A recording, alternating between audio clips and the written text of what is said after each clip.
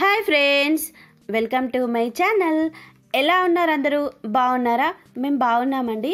అలాగే నేను ఈరోజు వచ్చేసి మీకోసం బాదుషా రెసిపీ చూపిస్తున్నాను. అది కూడా ఎలా ప్రిపేర్ చేస్తానో చూపిస్తానండి.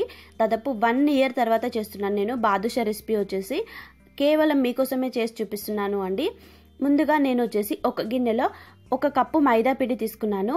ఇందులోనే దాదాపు 1/2 స్పూన్ దాకా బేకింగ్ సోడా వేస్తున్నాను అండి. బేకింగ్ సోడా ఎందుకు వేసానో కూడా చెప్తాను. తర్వాత ఇందులోనే చిటికెడు సాల్ట్ కూడా వేస్తున్నాను.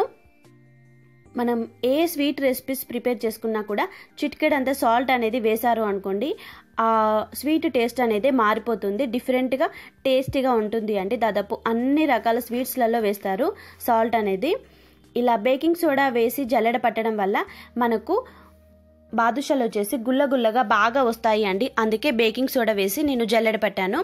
ఇలా జల్లించుకున్న తర్వాత ఇందులో నేను ఇప్పుడు కొద్దిగా గోరువెచ్చగా ఉన్న నెయ్యి అనేది వేస్తున్నాను. మీరు నెయ్యి కానీ బటర్ కానీ లేకుంటే ఆయిల్ కానీ ఏదైనా వేసుకోవచ్చు. నా దగ్గర నెయ్యి ఉంది కాబట్టి నేను నెయ్యి వేస్తున్నాను. ఇలా నెయ్యి వేసి కలుపుకోవాలి అండి పిండి మొత్తాన్ని. ఇలా నెయ్యి వేయడం వల్ల మనకు కొంచెం ప్లఫీగా వస్తాయి అండి బాదుషాలు. అంటే చక్కెర పాకం అనేది బాదుషా లోపలికి తొందరగా వెళ్తుంది గుల్లగుల్లగా అవడం వల్ల. అందుకే నెయ్యి వేసి కలుపుకోవాలి. ఇలాగా మీకు కొన్ని చిట్కాలు కూడా చెప్తా ఉన్నాను. ఇవన్నీ కూడా చిట్కాలే అండి. పిండి మొత్తాన్ని ఇలా నెయ్యి కలిసేలాగా కలుపుకోవాలి అండి. ఎంతవరకు కలుపుకోవాలో కూడా చూపిస్తాను ఇప్పుడు మీకు. చూసారా, పిండి మొత్తం ఇలా కలుపుకున్న తర్వాత మనం చేత్తోనే కొద్దిగా పిండి అనేది తీసుకుంటే ముద్దలాగా రావాలి అండి. ఇలాగా వస్తే మనకు పర్ఫెక్ట్గా కలుపుకున్నట్టు తెలుస్తుంది పిండి. మీరు కూడా ఇలానే ట్రై చేయండి ఫ్రెండ్స్. మీకు కొన్ని టిప్స్ కూడా షేర్ చేస్తున్నాను నేను అందు గురించి. ఇప్పుడు ఇందులో మనం కొన్ని వాటర్ అనేవి వేసుకుంటూ కలుపుకోవాలి. ఇవి వచ్చేసి నార్మల్ వాటరే అండి, వేడి వాటర్ ఏమీ కాదు. ఇలా నార్మల్ వాటర్ అనేవి వేసుకుంటూ పిండి మొత్తాన్ని చపాతీ ముద్ద కంటే కొంచెం సాఫ్ట్గా కలుపుకోవాలి అండి. అప్పుడే మన బాదుషాలు కూడా సాఫ్ట్గా వస్తాయి. ఫస్ట్ పిండి మొత్తాన్ని నీళ్లు అనేది వేసుకుంటూ ఇలా కలుపుకోవాలి. నీళ్లు పోసుకుంటూ మనం పిండిని ఎంత బాగా సాఫ్ట్గా కలుపుకుంటే మన బాదుషాలు కూడా అంత సాఫ్ట్గా వస్తాయి అండి. అంటే నేను చేసే పద్ధతిలో చూపిస్తున్నాను మీకు సాఫ్ట్గా రావడానికి. పిండిని ఇలా కలుపుకున్న తర్వాత ఇప్పుడు ఇందులో నేను ఆయిల్ వేస్తున్నాను అండి. మీరు ఆయిల్ కానీ నెయ్యి ఎక్కువ తినే వాళ్ళైతే నెయ్యి కూడా వేసుకోవచ్చు. నేను ఆయిల్ వేస్తున్నాను ఎందుకంటే నెయ్యి ఫ్లేవర్ అనేది మరి ఎక్కువగా తినరు మా ఇంట్లో. అందు గురించి నేను ఆయిల్ వేసి మళ్ళీ మొత్తం మిక్స్ అయ్యేలాగా బాగా కలుపుతున్నాను అండి. ఇలా ఆయిల్ వేసి కలుపుకోవడం వల్ల పిండి వచ్చేసి మనకు మెత్తగా సాఫ్ట్గా అవుతుంది. మరియు మనం కలుపుకునే పద్ధతిలోనే బాదుషాలు రావడం కూడా ఉంటాయి అండి. అందు గురించి చేతులతో మీరు ఎంత బాగా ప్రెస్ చేస్తే పిండిని అంత బాగా బాదుషాలు వస్తాయండి. అందుకే పిండిని ఇలా సాఫ్ట్గా కలుపుకోండి ఫ్రెండ్స్, ఓకేనా? ఇలా కలుపుకున్న తర్వాత దీనిపైన కొంచెం నేను మళ్ళీ నెయ్యి వేసాను. ఇలా నెయ్యి వేసి మీరు ప్లేట్ కానీ లేకుంటే తడిగుడ్డ కానీ పెట్టొచ్చు, ఏదో ఒకటి పెట్టుకోవచ్చు అండి. కాకపోతే పిండి అనేది ఆరకుండా చూసుకోవాలి పైన. అందుకే నేను ఇలా ప్లేట్ పెట్టి పైన బోర్లించాను గట్టిగా. ఇందులోకి గాలి అనేది అస్సలు వెళ్ళకూడదు అండి. తర్వాత మనం పిండి నానేంతలోపు ఇప్పుడు షుగర్ పాకం కూడా రెడీ చేసుకోవాలి. చక్కెర పాకానికి నేను 1 కప్పు షుగర్ తీసుకున్నాను అండి. ఇప్పుడు ఇందులో కొన్ని వాటర్ యాడ్ చేస్తున్నాను. మనం ఇలా చక్కెర పాకం ముందే రెడీ చేసుకున్నాం అనుకోండి, స్టవ్ మీద పెట్టగానే కరెక్ట్గా వస్తుంది. మీరు డైరెక్ట్ ఇలా వాటర్ పోసి స్టవ్ మీద పెట్టారనుకోండి కలపకుండా, అప్పుడు మనకు చక్కెర పాకం అనేది మాడిపోతుంది అండి. అలా కాకుండా ముందే ఇలా కొన్ని వాటర్ అనేవి వేసుకుంటూ షుగర్ కొంచెం కరిగేంత వరకు ఇలా కలిపి తర్వాత స్టవ్ మీద పెట్టుకోవాలి. అప్పుడు చక్కెర పాకం కరెక్ట్గా వస్తుంది.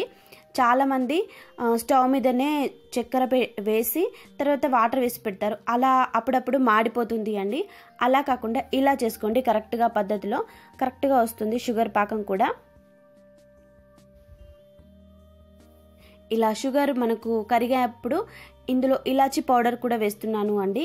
మీరు ఇలాచీ పౌడర్ లేదు అనుకోండి, యాలకులు ఉంటాయి కదా, అవి కొట్టి పోసుకోండి. నేను షుగర్ పాకం రెడీ అయ్యేంతలోపు బాదుషాలు కూడా రెడీ చేసుకుంటున్నాను. అలాగే డీప్ ఫ్రైకి సరిపడా కొంచెం ఆయిల్ కూడా పెట్టాను అండి. ఇప్పుడు మనకు బాదుషా పిండి కూడా చాలా సాఫ్ట్గా అయిపోయింది కదా. మనం పైన బోర్లించిన ప్లేట్ ఉంది కదండి, దీనికే కొంచెం ఆయిల్ అప్లై చేసుకొని బాదుషాలు ఇందులోనే వేసుకుంటే మనకు పని అనేది తక్కువగా అవుతుంది. నేను ఆయిల్ ఎందుకు రాశానంటే ప్లేట్కి ఈ మనం చేసిన బాదుషాలు అనేవి అంటుకోకుండా ఉండడానికి ఆయిల్ అనేది అప్లై చేశాను. ఇప్పుడు మనం బాదుషా పిండిని కొద్ది కొద్దిగా తీసుకుంటూ మన చేతి మధ్యలోనే ఇలా ప్రెస్ చేసుకుంటూ బాదుషాలను చేసుకోవాలి అండి. దీనివల్ల బాదుషాలు చాలా బాగా వస్తాయి. చాలామందికి తెలిసి ఉండవచ్చు. ఇలా చేసుకున్న తర్వాత మనం బొటన వేలుతో లోపలికి ఒత్తామనుకోండి, మన బాదుషాలు రెడీ అయినట్టే. ఇది ఫస్ట్ ప్రాసెస్ బాదుషాలు రెడీ చేసుకునేది. మీరు డైరెక్ట్గా చేతితోని రావడం లేదు అంటే చేతికి కొంచెం ఆయిల్ అప్లై చేసుకుంటూ కూడా రాసుకోవచ్చు అండి, అంటే చేసుకోవచ్చు. ఇలా కొద్ది కొద్దిగా పిండి అనేది తీసుకుంటూ చేసుకోవాలి బాదుషాలు. ఇలా ప్రాసెస్లోనే చేస్తేనే కరెక్ట్గా వస్తాయండి బాదుషాలు. చేతి మధ్యలోతోనే ఇలా వేసుకుంటే ఇలా మధ్యలో అనుకుంటూ బొటన వేలుతోని కంపల్సరీ లోపలికి ప్రెస్ చేసుకోవాలి అండి. ఇలా లోపలికి ప్రెస్ చేసినప్పుడు మనం డీప్ ఫ్రై చేస్తాం కదా, అప్పుడు అవి మెల్లిగా పైకి పొంగుతాయి. బాదుషాలు అంటే మనకు ఇలానే కనిపిస్తాయి కదా.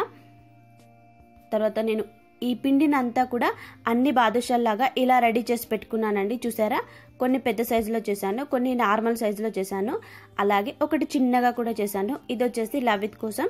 చూసారా, ఇలా చిన్నగా చాలా బాగుంటాయి. పిల్లలకైతే చాలా ఇష్టపడతారండి ఇలాంటి చిన్న చిన్న బాదుషాలు తినడానికి. ఇలా ఫస్ట్ మనం బాదుషాలు అన్నీ కూడా చేసి రెడీ చేసి పెట్టుకోవాలి. చాలా బాగా కనిపిస్తున్నాయి కదా అసలు. తర్వాత డీప్ ఫ్రైకి సరిపడా ఆయిల్ పెట్టాను కదా, ఆయిల్ ఎక్కువగా వేడిగా ఉండకూడదు అండి, నార్మల్ వేడిగా ఉండాలి. ఇలా నార్మల్గా మనకు వేడిగా ఉన్నప్పుడే ఇలా బాదుషాలన్నీ ఒక్కొక్కటిగా వేసుకోవాలి.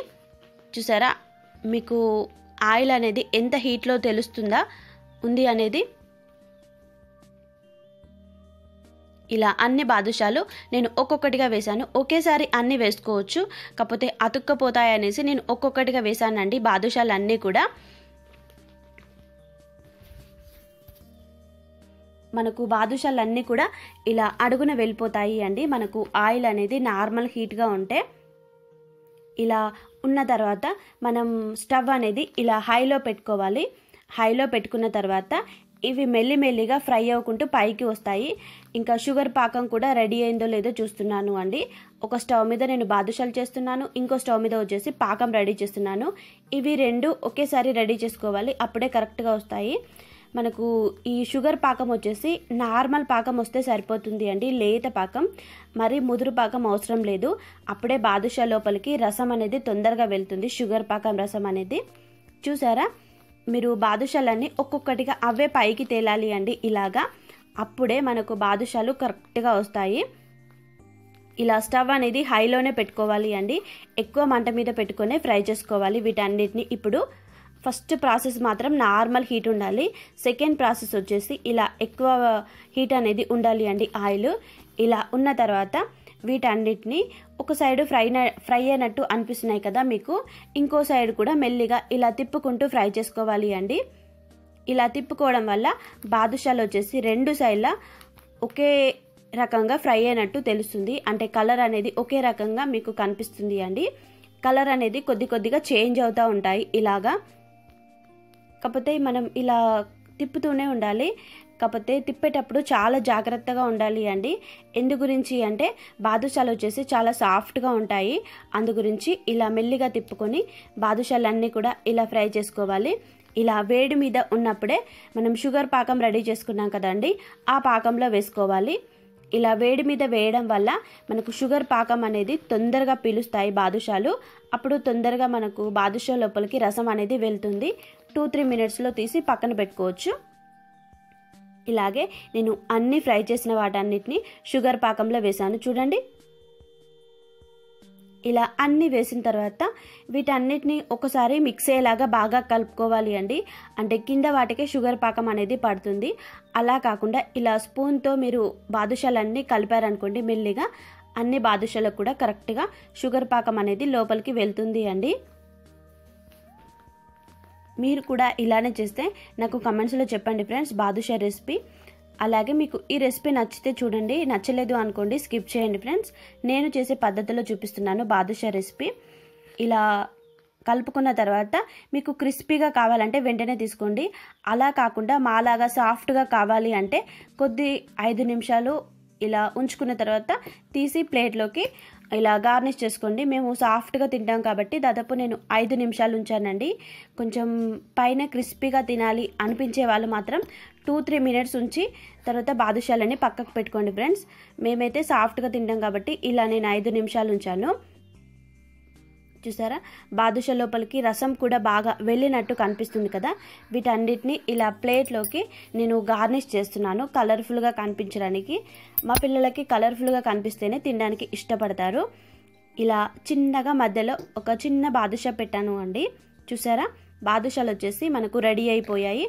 ఇంతే అండి, చాలా ఈజీగా బాదుషాలు మనం ప్రిపేర్ చేసుకోవచ్చు.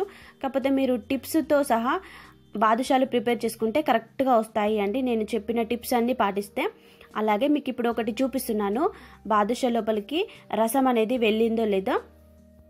మీరు బాదుషాలు జ్యూసీగా కావాలి, సాఫ్ట్గా కావాలి అంటే మాత్రం ఇలా ప్రిపేర్ చేసుకోండి ఫ్రెండ్స్.